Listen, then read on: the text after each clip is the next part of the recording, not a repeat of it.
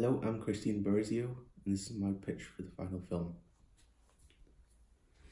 I'll be working on my own project called Detachment, and this hypnosis is about a successful doctor whose wife had terminal cancer. In the last few days of her life, he helped her end her life and due to the severe pain. Over the course of the next 5 years, he helped other patients with similar cases in their lives, as he didn't want them suffering the same painful last days of their lives.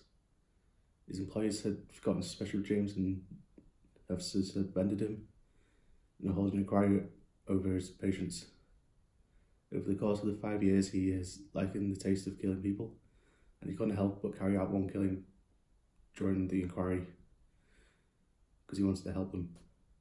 As he'd done it out of the hospital, you can't forge documents to make it look natural and get out of it.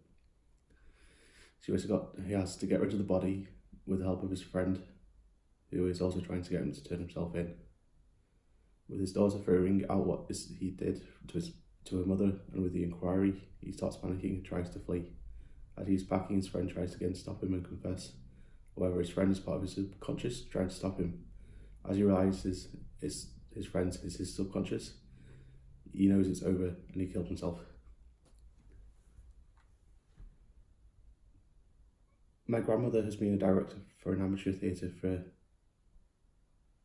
the past 15 years, so I'm going to get her to direct, and she can also help me find the actors.